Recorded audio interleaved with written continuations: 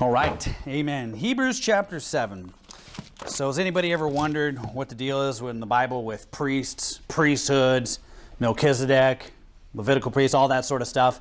If you have any questions about that, hopefully I'll be able to answer them for you this evening. But what we're going to do tonight is we're going to do an overview of the priesthoods in the Bible. So we're going to start out by talking about the order of Melchizedek. Then we're going to talk briefly about the Levitical priesthood, what that all means. And then we're going to finish off with the priesthood of the believer and hopefully provide you some answers to maybe some questions or to reaffirm what you already believe. So we're just going to start this thing off. We're going to start off talking about Melchizedek. And I've got about 7 different things highlighted here that I want to go through. Look down at verse number 1. It says, "For this Melchizedek, king of Salem, priest of the Most High God, who met Abraham returning from the slaughter of the kings and blessed him." Now, number 1, the first thing I want to highlight for you is what Melchizedek's name means, what it represents. You're going to find that in verse number 2.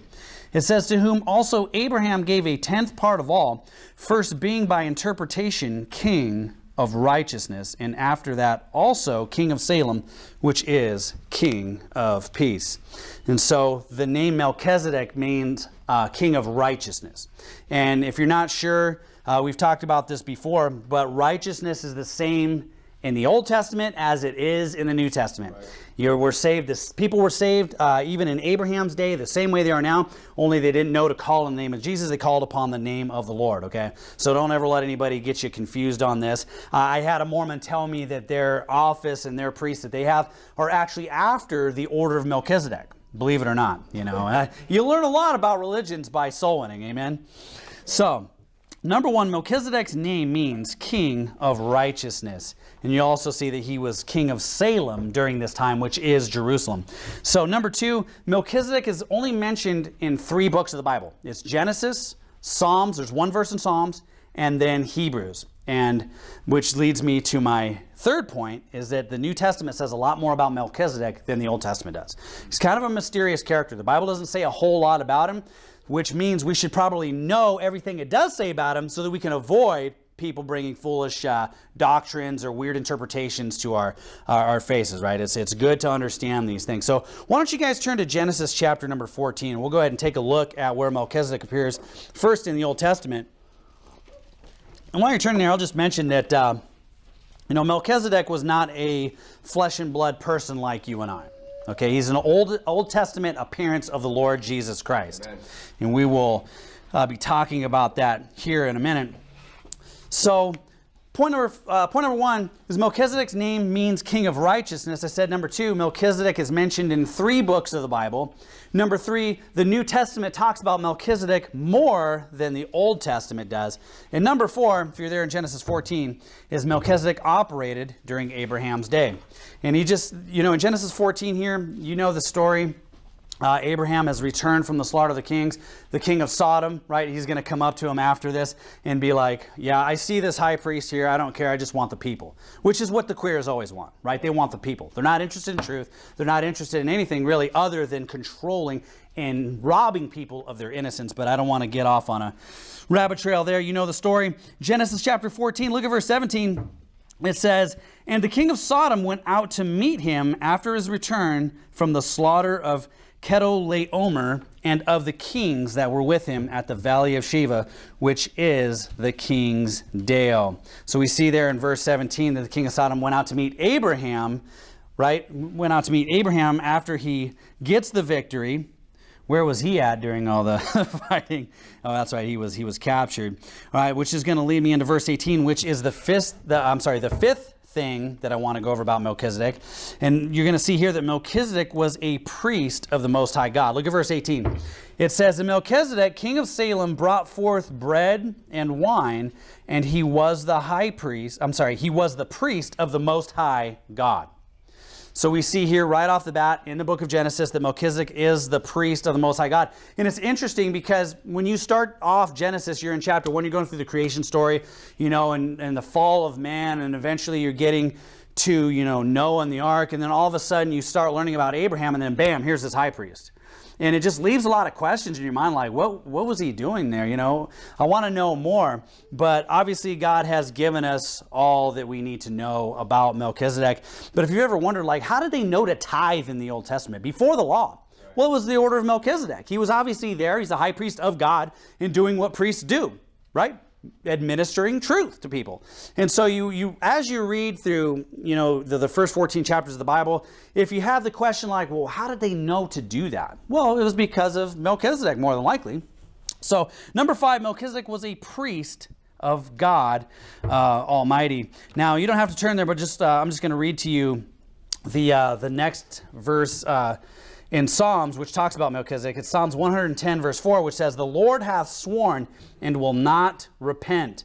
Thou art a priest forever after the order of Melchizedek." So that's the only other book of the Bible that you're going to find Melchizedek in is Psalms, just that one verse, right? And you got to, I read this and I think about it and I'm like, I wonder, if David's guys, when they were reading the Psalms, if Hezekiah's men, when they copied out the Proverbs and, and Josiah, and they brought everybody back under the Word of God, if when they read this, like they really understood, like they had maybe a better understanding of the order of Melchizedek. It could be. I'm not really sure. But it's written as if you're expected to just know these things. So a couple other things I just want to mention here is that the Bible says here that Melchizedek was also the king of Salem, and I think I already mentioned this, that Salem is what would eventually become Jerusalem, right? And this is another proof that Melchizedek is a type, or not a type, but he's basically an Old Testament picture of Jesus Christ, because we know that Jesus is obviously the king of New Jerusalem and so on. So let's move on here. Look at verse number 19. It says, "And he blessed him," right? So Melchizedek is blessing Abraham. So it says, "And he blessed him and said, Blessed be Abram of the Most High God, possessor of heaven and earth." Verse 20, "And blessed be the Most High God, which hath delivered thine enemies into thine hand. And he gave him tithes of all." And so when I used to read that, I was like, how did he know to tithe? And it makes sense as you read further along in your Bible and you study these things out. But you don't have to turn there. But Genesis 26, verse 5 says, "Because that Abraham obeyed my voice and kept my charge, my commandments, my statutes, and my laws." So God is saying Abraham basically was called the friend of God, right? Because why? Because he kept the statutes, he kept the commandments, and he kept the laws of God. So when God would appear to him, like he did in Genesis 18 and spoke with him, or God appeared to him in a vision or in a dream, or he talked to him through Melchizedek, Abraham obeyed the voice of God. What did we learn on Sunday in John 15? What did Jesus say? How do you become the friend of Jesus? By following the commandments, right? He says, if you love me, keep my commandments. Not if you want to go to heaven, keep my commandments, right? But if you want to have fellowship, you want to be my friend, you want to be successful, you want to offer up spiritual sacrifices to God, then keep my commandments. And it's the same thing here with Abraham. And so God's highlighting that. And so if you would, keep your place there in Genesis, but real quickly, go to Joshua chapter 10. Joshua chapter 10. I just wanted to give you a thought here. I think it's interesting how we see Melchizedek as the king of Salem, right? And then you know the story. Abraham, Isaac, Jacob. They have the 12 sons. They become a mighty nation. They go into the wilderness for 40 years. God sets them up with a plan to capture the promised land. And then what happens there? Part of that plan is to capture Jerusalem, right? Well, as they're going to conquer, the enemies, the Canaanites, the Jebusites, and the Perizzites, and all these other Izzites, right after the death of Moses and Joshua takes charge, you no longer read any more about Melchizedek. Actually, after this chapter, you really don't read any more about Melchizedek. And so at some point between here and the time that they go to take Jerusalem, it's not called Salem anymore, it's called Jerusalem, where the Jebusites are inhabiting. And the Jebusites are a wicked people. So what does that tell you? You take God out of a place, or God leaves a place, it becomes a wicked city, right? Because now, think about it. Melchizedek, the priest of the Most High God, the Lord God Almighty, right? Melchizedek is the high priest there, but he's also king of Salem. And so right now, I'd imagine there's probably not a whole lot of trouble in understanding what righteousness is, or what right and wrong are during this time frame. But nonetheless, he leaves, and all these bad people come in there and they start doing abominations, and God's sick of them, and he's going to give the land to the children of Israel. So real quickly, if you would, Joshua chapter 10, look at verse number 1. It says, now it came to pass when Adonizedek, king of Jerusalem, had heard how Joshua had taken Ai and had utterly destroyed it, as he had done to Jericho and her king. So he had done to Ai and her king, and how the inhabitants of Gibeon had made peace with Israel and were among them. And so just right off the bat, I just want to, again, just reaffirm this here, right? There's no issues in Salem when Melchizedek's around. And now all of a sudden, the king of Jerusalem now, right, or the leader there, Adonizedek, is worried about God's people coming to Jerusalem. Look at verse 2. It says that they feared greatly because Gibeon was a great city, as one of the royal cities, and because it was greater than Ai, and all the men thereof were mighty. So these are obviously people that don't fear the Lord. They don't care anything about God's people, his statutes, or anything like that, right? They're not turning to God. They're just worried about their own flesh. They're worried about their own hides. They're like, look, obviously, these people are on a roll. They're steamrolling nations. We're in trouble. Look at verse 3. Wherefore Adonizedek, king of Jerusalem, sent unto Hoham, king of Hebron, and unto Piram, king of Jarmuth, and unto Japhiah, king of Lachish, and unto Deber, king of Eglon, saying, verse 4, come up unto me and help me, that we may smite Gibeon, for it hath made peace with Joshua and with the children of Israel. And it kind of reminds me of the situation we have today, right? The people in Jerusalem today, they don't worship God by and large. I'm not saying there's nobody saved there, but by and large, that area of the world today does not look to God for their righteous laws, right? They don't believe on the Lord Jesus Christ over there.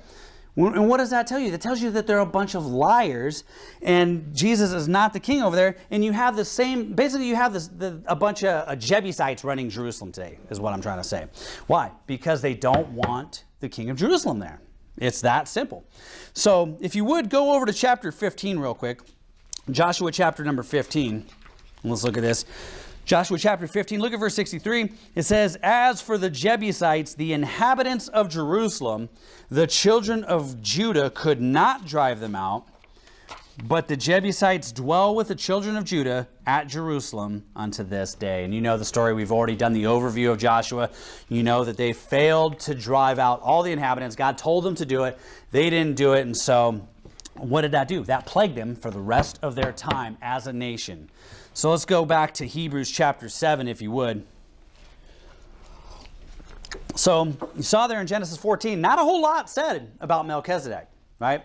And so when somebody comes up to you with some strange doctrine or some strange, teaching about this king and claim to know, all this stuff, you should know right off the bat, I'm dealing with somebody here that doesn't know the Bible, or somebody who's trying to lie to me as well. So let's move on here. Let's go to point number 6. Which is this: Melchizedek has no recorded family. So a lot of the kings in the Bible gives their genealogy, right? Like Jehu, the son of Nimshi, right? David, and it just goes on and on and on. Genealogy after genealogy. Read First Chronicles. There's tons of genealogies in there, right? But you never see that with Melchizedek, and here's why. Look at verse number 3. Hebrews 7, look at verse 3. It says, without father, without mother, without descent, having neither beginning of days nor end of life, but made like unto the Son of God, abideth a priest continually. So it doesn't say he abideth a priest temporarily, but continually. All right, so number 7, the last one I've got for you, is Melchizedek was greater than Abraham and Aaron. Look at verse number 4. It says, now consider how great this man was, unto whom even the patriarch Abraham gave the 10th of the spoils. And so the writer of Hebrews is trying to tell people, hey, you know how great Abraham was, right? All the Hebrews, all the Jews are always raising their hand. Oh, we're of Abraham, right? We're of Abraham. They have great respect for Abraham, or at least they pay lip service to.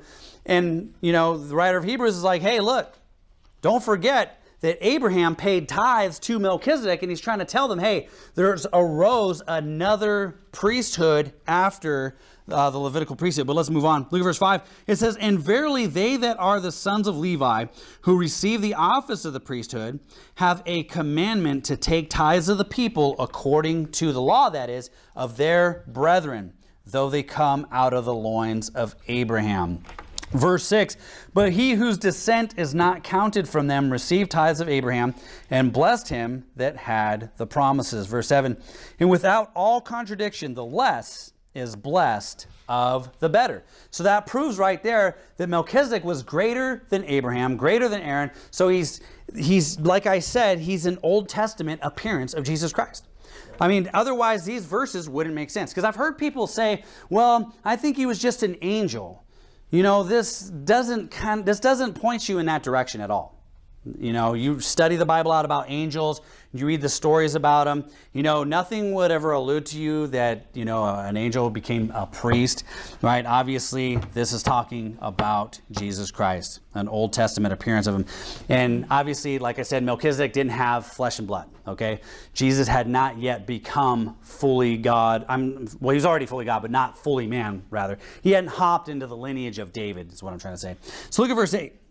Verse number 8 says, "And here men that die receive tithes, but there he receiveth them, of whom it is witnessed that he liveth." Verse 9, "And as I may so say, Levi also, who receiveth tithes, paid tithes in Abraham, for he was yet in the loins of his father when Melchizedek met him." Now, you can keep your place there in Hebrews, but go to Hebrews chapter number 4 real quick. Hebrews chapter number 4. You might say, well, okay, so what is there any difference between Melchizedek and Jesus Christ? And there is one. I just want to show you this here real quick. Hebrews chapter 4, look at verse 15. Actually, you know what? Let's read verse 14. It says, "Seeing then that we have a great high priest that is passed into the heavens, Jesus, the Son of God, let us hold fast our profession." Verse 15. "For we have not an high priest which cannot be touched with the feeling of our infirmities, but was in all points tempted, like as we are, yet without sin." Okay, so Melchizedek wouldn't have fit this bill. You see what I'm saying? Melchizedek, he just appeared on the scene. He was God, he's the Word of God, just in the form of man, basically, not fully man. He hadn't been touched with the feeling of our infirmities, like it's saying here in verse 15, and he hadn't been tempted on all points like as we are, right? And that's important. And that's important for a very good reason. Look at verse 16. He says, "Let us therefore come boldly unto the throne of grace, that we may obtain mercy and find grace to help in time of need." So the Bible's telling us that when you go to the Lord Jesus Christ, which you as a New Testament priest have the authority to do, and you should, right? The Bible says, hey, your high priest, right? You're a priest, but your high priest has been through infirmities, has been tempted, but yet without sin. So he understands completely what you're going through and how to help you, right? And so that should be an encouragement to us all. Now turn to Exodus chapter 19. Exodus chapter 19. So like I said, there's not a whole lot in the Bible about Melchizedek. And so I just wanted to kind of cover briefly everything that I could. That's basically everything in the Bible about him, so that you can go back, read those things, know where to find him. You know, you forget down the road. Just know 3 books. You've got Genesis, 1 verse in Psalms, and then you've got the Hebrews chapter 7, and that's it. You know, the Bible doesn't say a whole lot, but we know that he's the Word of God. You know, he is the Old Testament appearance of Christ. So in a sense, if you think about that, you really do know a lot about him, right? You really do know a lot about him. So we're going to move on here. And we're going to take a look at the Levitical priesthood. So first in the Bible, the first priesthood or the first order that we see is Melchizedek. Not a whole lot said about it. Now, it's different with the Levitical priesthood. There's tons and tons and tons of verses. I mean, most of the Old Testament is dealing with this. And so we don't have time to cover all of that, obviously, but we do have time to cover some. Now, before we even start, I might mention this several times, but one thing that you've got to know about the Levitical priesthood is that not every Levite could be a priest, okay? They had to be the sons of Aaron. So that tells you that not even Moses could be a priest, right? A lot of people don't know that, but the Bible, I'm going to show you this. The Bible says that only the sons of Aaron could be priests. And what does that tell you about today? Think about that. So Jessica showed me this video of these supposed priests over in Israel doing a sacrifice. They're like sacrificing, what was it, a goat? Or a sheep or something. I can't remember. It's not that important, but they have like this this mild fire burning, right? And they do a sacrifice, so they slit the goat's throat. And it's like, I'm watching this and I'm like, what are you doing? You know, you can't even trace your genealogy back to Aaron. Do you think there's anybody alive today that could trace their genealogy back to Aaron? No, it's not happening, okay? And so that's a very big takeaway for you from the Levitical priesthood, because that also destroys Zionism. Right. You think about it, you know, the Zios, they get all excited. Oh, they're going to start doing the sacrifices again. There's Levites over there, and God knows who they are. Well, that's pretty sad, because the Bible says they're supposed to be the descendants of Aaron, but we'll get into that here in a little bit. Exodus chapter 19, look at verse number 4. God says, "Ye have seen what I did unto the Egyptians, and how I bare you on eagle's wings, and brought you unto myself." Verse 5. "Now therefore, if you obey my voice indeed, and keep my covenant, then ye shall be a peculiar treasure unto me above all people, for all the earth is mine." So notice the language here. He says, if you obey my voice, if you do these things, then what? Then ye shall be a peculiar treasure unto me, right, above all people. He didn't say that it's an automatic guarantee no matter what you do. He said if, meaning they have to do the if. They have to do what he's saying. They have to obey his voice. They have to keep the covenant. They have to keep the Bible. They had to keep the commandments. And because they did not, you saw Israel fracture, right? You saw it fracture into two kingdoms. You saw Israel get carried away, and then you saw Judah get carried away. So, verse number 5 says, actually, let's jump down to verse number 6. "And ye shall be unto me a kingdom of priests and an holy nation. These are the words which thou shalt speak unto the children of Israel." You could lose your place there, but go to Exodus chapter number 28. So God's just giving them an overview here. He's just explaining like the change in the priesthood, what's coming up, and he's going to give them all the laws, basically all the standards and expectations of what he wants the priests to do, what he wants them to wear, how he wants them to act, who can be a priest, who can be in the office. As you read throughout the Bible, you'll notice that the Levites, they didn't inherit a land, right? Remember when we went through that in Joshua? The Levites did not inherit a parcel of land. They were supposed to live off of the tithes of the people so that they could do the office of God, so that they could do the administrations. So I said that only the sons of Aaron could be priests, right? And then out of those priests, one of them would be a high priest, okay? Now, the other Levites could do other offices and other administrations for God. So Exodus chapter 28, real quickly, look at verse number 1. It says, and this is God talking here, he says, "And take thou unto thee Aaron thy brother, and his sons with him, from among the children of Israel, that he may minister unto me in the priest's office, even Aaron, Nadab, and Abihu, Eleazar, and Ithamar, Aaron's son." Right? So Exodus chapter 28, very clear. Who are to be the priests of God? It's the sons of Aaron. Everybody's got that, right?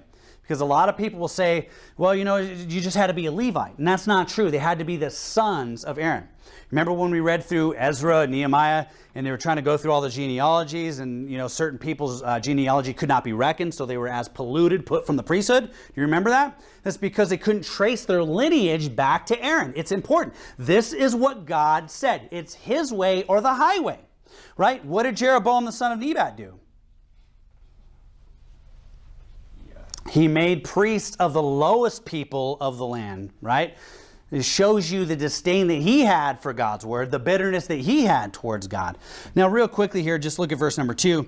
It says, "And thou shalt make holy garments for Aaron thy brother, for glory and for beauty. And thou shalt speak unto all that are wise-hearted, whom I have filled with the spirit of wisdom, that they may make Aaron's garments, to consecrate him, that he may minister unto me in the priest's office." So I think it's really interesting here that when God says, okay, you're going to make priests, they're going to be of the sons of Aaron, number one, right? The very next thing he does is talk about their clothing and what they're going to wear and how they're going to be different. So, like, how do we apply that today? Well, that's a picture that after somebody gets saved, right? In this priesthood, in order to be a priest, you had to be the son of Aaron. In our priesthood, you have to be the son of the Lord Jesus Christ, right? You have to be saved. And so the next thing logically for you to do is the should, right? Once you do the must, now you should do the should, and you should put on the garments of righteousness. You should begin to walk in newness of life. I said should. I didn't say you have to or you lose your salvation and go to hell. Right? That's not what I said. I said you should begin to learn what God has for you, what his standards are for you, how to walk in the new man, and how to be pleasing to him. Why? So that you can offer up spiritual sacrifices unto him, because that's what's pleasing. Look, the Old Testament is full of the sacrifices and the things that the priests were supposed to do. Right? It's important to know these things. It's important to God, and it's important to us to apply them to our lives so that we can be better, so that we can fulfill our mission, which is what? Winning souls to Christ, making disciples, filling this area, right, with our doctrine, which comes from the Bible. It's important because there's a lot of bozos out there.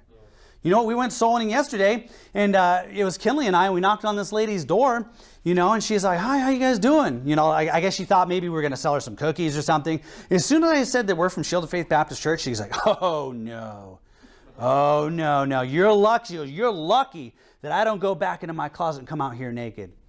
I said, "You're lucky you don't do that." And she's like, "Oh, what?" Like she couldn't believe I said that to her. You know, and then she's like, "Well, why? Is it illegal to go walk around naked?" And I was like, "It's illegal to expose yourself to a minor." You should have seen the pale look on her face. She was just like, "Oh, you're a minor." She's like, "Okay." So I turned around and knock on the next door, and Kinley was like looking at her, you know, like "What's up?" I'm like, "Come on, Kinley, come on." You know, and she's just like closing the door, just real slowly, you know. I don't know why I'm bringing this up. It's just something I had to get off my chest. So that was free, all right? That's a bonus. Go to Exodus chapter 29. But nonetheless, you get what I'm saying, right? We need to offer up spiritual sacrifices. We're going to get into that here in a minute. But I just wanted to slip that one in there for you guys. Because we are filling this area with our doctrine, right? She knew about us. Now, how does she know about us? I don't know for sure. Probably the Boise bench fight is my guess.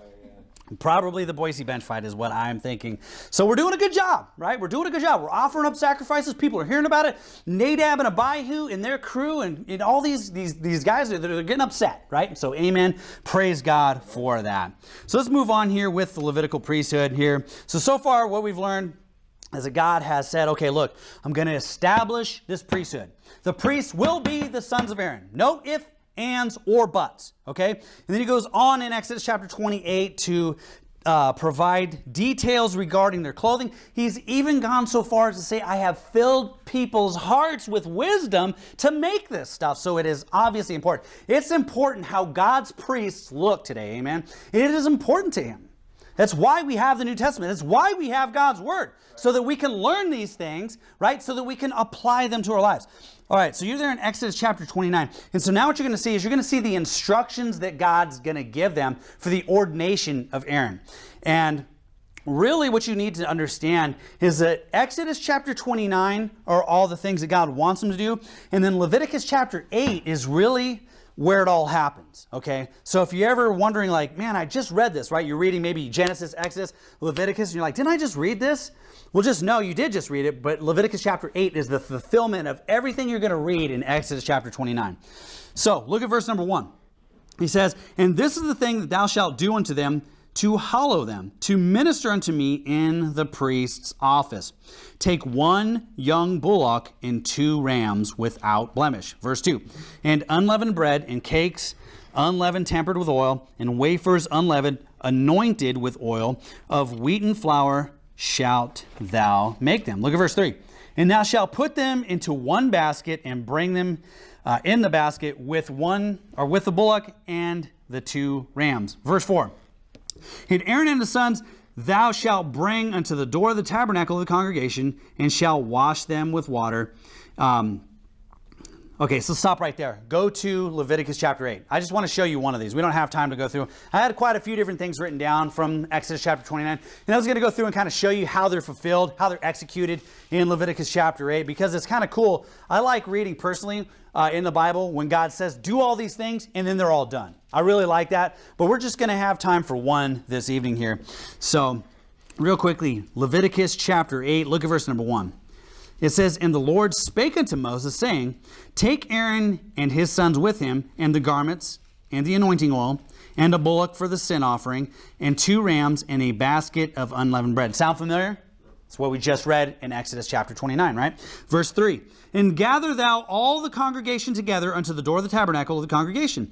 And Moses did as the Lord commanded him. And the assembly was gathered together unto the door of the tabernacle of the congregation. Verse 5, and Moses said unto the congregation, this is the thing which the Lord commanded to be done. So hopefully you just remember that. Exodus 29, Leviticus chapter 8 is when the ordination service basically happens, right? So God says, okay, Moses, I want you to have Aaron do this, this, this, and this. You can read about all that through Exodus chapter 29, but it would be good for you to just read Leviticus 8 and actually see those things playing out, see those things being put forth as God commanded exactly. Go to Hebrews chapter number 8. And so I'm just going to kind of summarize the rest of the Levitical priesthood. So you know the stories. In order to be a priest, you had to be the son of Aaron. And then out of those sons of Aaron, out of those priests, one would be a high priest. And the high priest, in the Old Testament, the Bible says he would go through the veil into the Ark of the Covenant to make the sacrifice after purifying himself first, right? Because remember, he's still a man. He has sin as well. So he would purify himself. He would do the sacrifice for himself. And then he would do the sacrifice for sins on behalf of the people. And an interesting thing is that the Bible says that they would tie bells to the high priest, so that when he would go into the holiest of holies, if he had some some secret sins or something that he didn't confess or he didn't get right, he would drop dead. And so they would know, like, hey, you all right in there? Should we pull you out? Hey, should we pull you out? And so, there was that.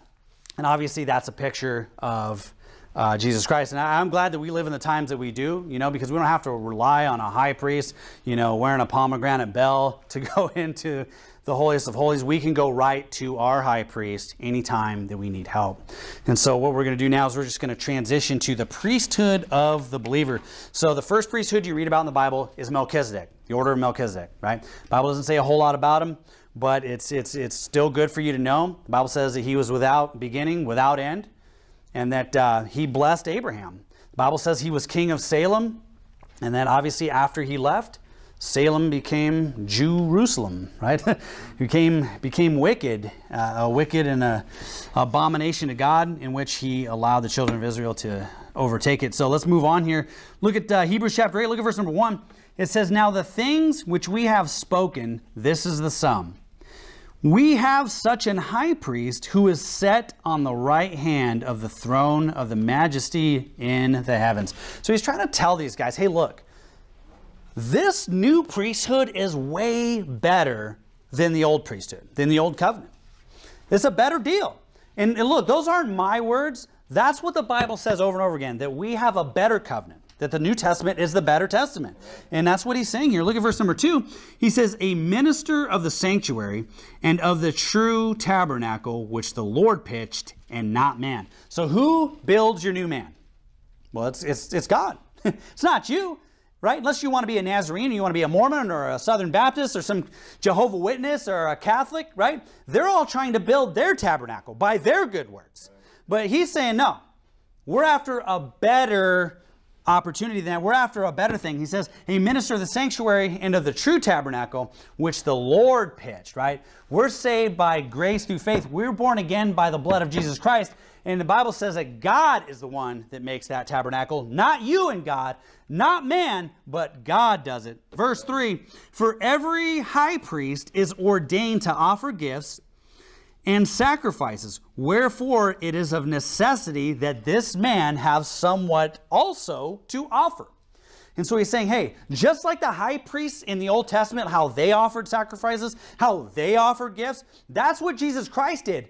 Only it was a whole lot better, because the blood of goats and bulls were never able to take away sins for a permanent basis. Verse 4, for if he were on earth, he should not be a priest, seeing that there are priests that offer gifts according to the law. Verse 5, who serve unto the example and shadow of heavenly things, as Moses was admonished of God when he was about to make the tabernacle.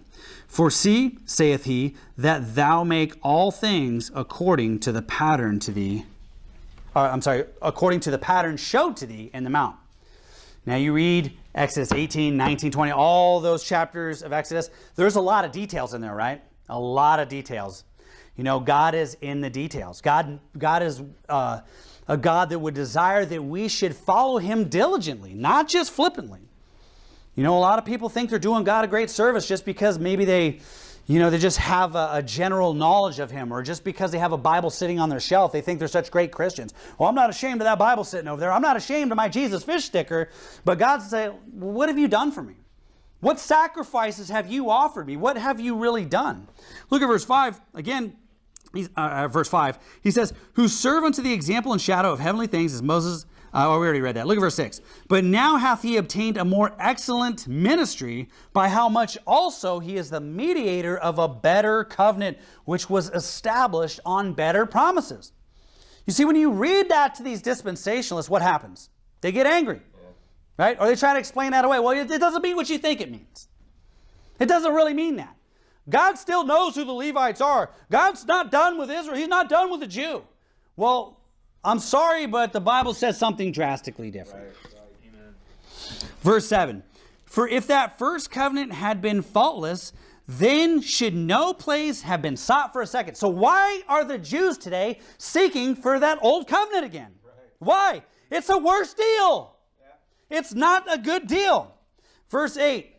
For finding fault with them, he saith, behold, the days come, saith the Lord, when I will make a new covenant with the house of Israel and with the house of Judah. You can read about this in Hosea as well. Verse 9, not according to the covenant that I made with their fathers in the day when I took them by the hand to lead them out of the land of Egypt, because they continued not in my covenant, and I regarded them not, saith the Lord. What did we read in Exodus chapter 19? What did God say? If you obey my voice, then you'll be a peculiar treasure unto me. You'll be a nation of priests and holy and sanctified amongst me. That's what he said. That's what he told them. Did they do that? No, they didn't. Verse 10, for this is the covenant that I will make with the house of Israel after those days, saith the Lord. I will put my laws into their mind and write them in their hearts, and I will be to them a God, and they shall be to me a people.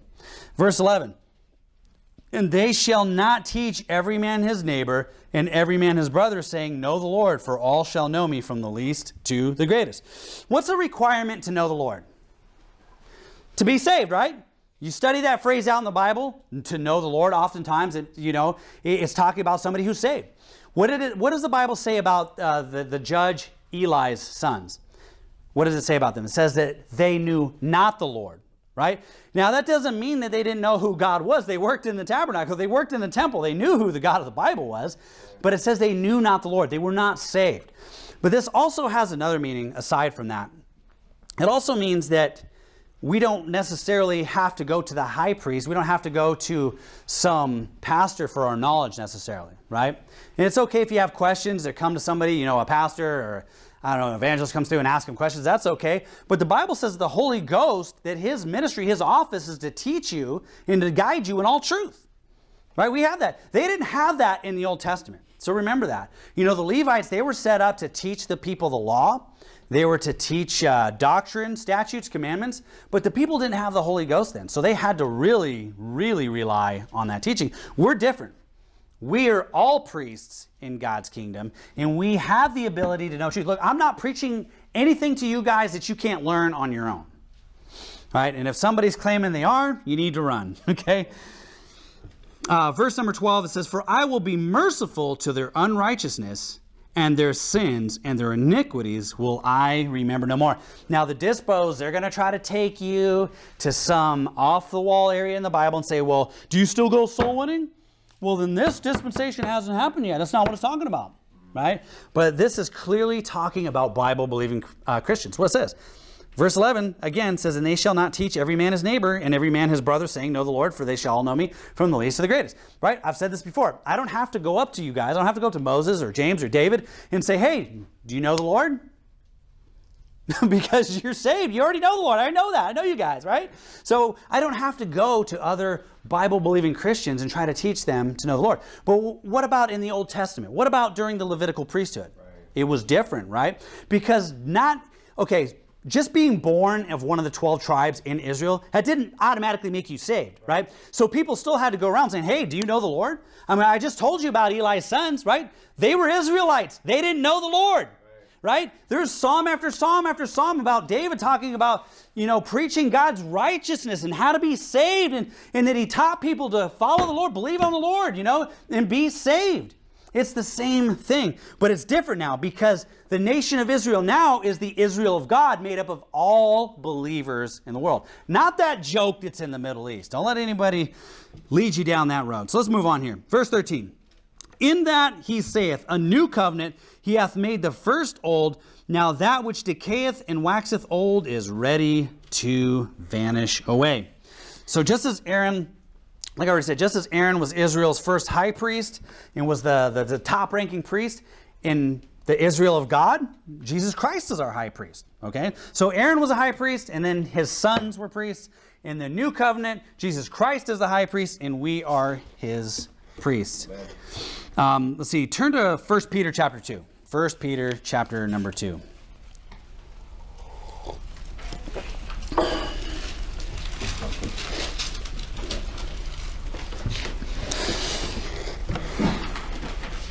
First Peter chapter number 2, great chapter to explain the priesthood of the believer. If anybody ever asks you what the acronym Baptist stands for, what does the P stand for? Well, it stands for priesthood of the believer. You know, and this is a doctrine that even the liberals will say they believe in. They don't execute it, right? But they'll say that they believe in it. So it is an important doctrine, the priesthood of the believer. And you say, why? Because that's what we are. The Bible says that we're actually a royal priesthood. We're not just priests, we're a royal priesthood, because what did Jesus say in Revelation? That we're all kings and priests, right? So that makes us a royal priesthood. I'm getting ahead of myself here, but look at verse number 5. 1 Peter chapter 2, verse 5 says, ye also, as lively stones, are built up a spiritual house, an holy priesthood, to offer up spiritual sacrifices acceptable to God by Jesus Christ. Verse 6, wherefore also it is contained in the scripture, behold, I lay in Zion a chief cornerstone, elect, precious, and he that believeth on him shall not be confounded. So if anybody ever asks you, well, what's the priesthood of the believer? You could always just take them right here to 1 Peter chapter 2, and it's very clear. Now, go to 1 Peter chapter 1 real quick. I just thought about this here, 1 Peter chapter number 1. Because again, you know, in today's day and age, people want to really fight and they want to hammer down this Zionist doctrine. And people will say Peter was talking to the Hebrews. He was talking to the Israelites. He was talking to the Jews. And that is not true. Okay, look at verse number 1. 1 Peter chapter 1, verse 1.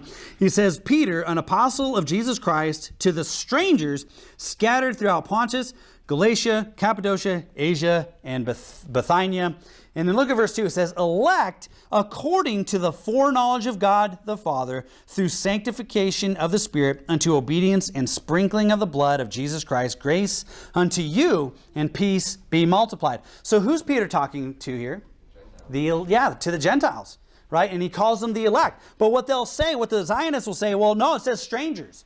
It says strangers here. And he's talking to the strangers like James was. He's talking to the scattered 12 tribes, to those. So if you know hermeneutics, you'll know that 2 Peter chapter 2 is not really talking about us. I mean, we're kind of a priesthood, right? Yeah, I get that. We're the Israel of God. But we're not over the Israel that's in the Middle East.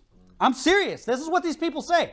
This is what they're teaching. This is what you'll run into out in the community. And you have to know how to defute it. You have to know how to destroy this doctrine. It's very clear here. First chapter of 1 Peter is very clear. He's talking to Gentiles. So if you look at verse 1, it says, Peter, an apostle of Jesus Christ, to the strangers scattered throughout Pontus, Galatia, Cappadocia, Asia. And then it says in verse 2, elect. So they'll say, well, he's talking to the Israelites that were scattered amongst the heathen, right? But the problem is verse 2. Elect, how are they elect? According to the foreknowledge of God the Father, through sanctification of the Spirit, unto obedience and sprinkling of the blood of Jesus Christ. Now, does your common Jew today subscribe to that? Has he been sprinkled by the blood of Jesus Christ? No, he hasn't. He rejects Jesus Christ. And it's the same in Peter's day. They rejected Christ. So just keep that in mind. And we could go on here and read this. You read chapter 1, it's clear. You read chapter 2, it's clear. It's talking about believers. All right, so let's move on here. Verse number 6, one more time. Wherefore also it is contained in the scripture, behold, I lay in Zion a chief cornerstone, elect, precious, and he that believeth on him shall not be confounded. Again, talking about believers, not some stranger Jew. Verse 7. Look at this. Verse 7. Unto you, therefore, which believe he is precious. But unto them which be disobedient, the stone which the builders disallowed, the same is made the head of the corner. So there's two groups being talked about here. Who are they? Believers and then the Christ-rejecting Jews, right? Very clear that Peter is talking about believers, that believers are the priesthood. This is important. You know, we would do so much more for God if we all just realized that we are priests, that we are priests of God, and he has expectations and he has standards that he would like us to follow. Verse 8. It says, and a stone of stumbling and a rock of offense, even to them which stumble at the word, being disobedient, whereunto also they were appointed. You want to know why some people teach that abortion's not murder and they call themselves Christians? It's because they stumble at the word. You know why people can read through the Bible and still tell you that some Christ-rejecting Jew is God's chosen child? You want to know why? Because they stumble at the word. They look at Jesus and they view him as a rock of offense. And I'm not saying that everybody that has that doctrine is not saved, okay? At least the Zionist doctrine. Now, somebody who teaches that abortion's not murder, I don't know. That's a whole nother ball of wax there. But you get what I'm saying, right? You know, the Bible says, for the natural man receiveth not the things of the Spirit of God, for they are foolishness unto him. Neither can he know them because they are spiritually discerned. You have to have the Spirit in order to understand the Bible and to rightly divide the word of truth. A heathen cannot do it. Right. I mean, that's why TV is full of people saying, well, the Bible doesn't make any sense. This is why when we go out soul winning, people are like, the King James Bible, it just doesn't make any sense. Right. It's like, you know why the NIV and the ESV make sense to you? Because it was written by man for man. Yeah. And because the translators weren't saved. Right. Amen. Verse 9. Look at this. But ye are a chosen generation, right? And that ye is the group that he mentions there in verse 7. The people that are saved. Ye therefore which believe he is precious. It says, but ye are a chosen generation, a royal priesthood, an holy nation, a peculiar people. Sounds a lot like Exodus chapter 19, right? And you notice the difference between here and Exodus 19. In Exodus 19, God said, if ye obey my voice, then you're going to be a peculiar people and a nation of priests, right? But here he says, but ye are a chosen generation, a royal priesthood. He doesn't say if. Why is that? Because he's talking about people that are saved. Yep. So if you're saved, you've already done the obeying God's voice, which is what? That you'd call upon the name of the Lord and be saved. So he's saying if you've done that, done deal. You are a priest. You are a royal priesthood, an holy nation, a peculiar people, that ye should pay attention to that. Not that you must, but that ye should show forth the praises of him who hath called you out of darkness into his marvelous light. So the Bible's saying, like I talked about on Sunday, there's one thing that we must do. We know what that is. Believe on the Lord Jesus Christ. And there's a lot of things that we should do, right? And that's what Peter's trying to get across. Hey, don't forget, you are a priest. You know, you read about these priests in the Old Testament and what they did and how serious God was towards their garments, towards everything that they do, all the order, all the details, all of that stuff, right? You could tell that's important to God. Well, guess what? It's the same for us. There's a lot of stuff that we should do and that we should work on. And remember, hey, you're a priest. It matters, right? Your testimony and the way you live your life, it does matter. So real quick, look at verse number 10. It says, which in time past were not a people, but are now the people of God, which had not obtained mercy, but now have obtained mercy. Again, does that sound like he's talking to the Jews? No. Verse 11, dearly beloved, I beseech you as strangers and pilgrims, abstain from fleshly lusts which war against the soul, or you'll go to hell. Oh, wait, sorry, that was the Nazarene doctrine I read to you the other day. I'm getting my sermons confused here. Look at verse 12.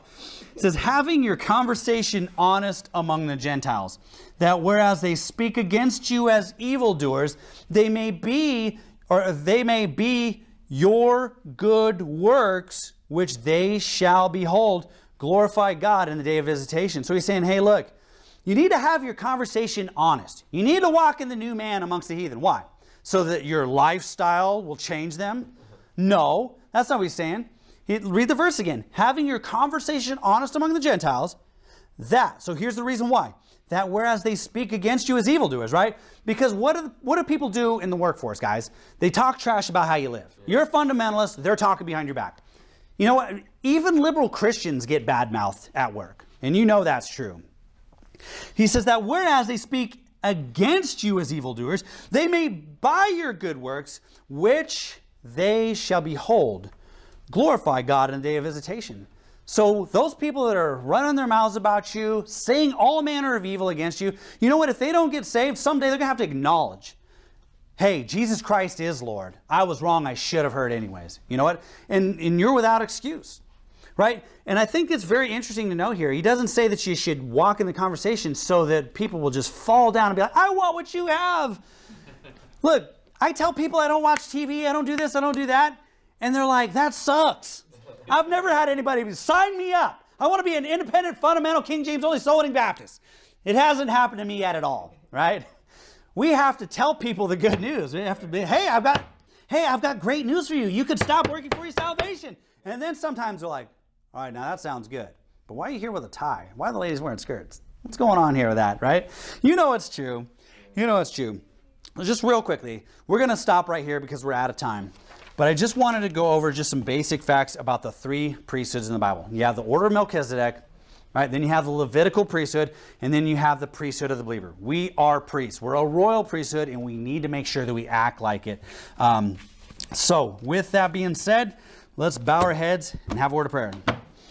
Lord, thank you so much for the word that you've given us, Lord. Thank you for the truths that are just endless and abound always, Lord, as we study and cross-reference and rightly divide the word of truth. I just pray that you'd let these things settle well with us, Lord. Help us to apply them to our lives and bless the fellowship afterwards. In Jesus' name I pray. Amen.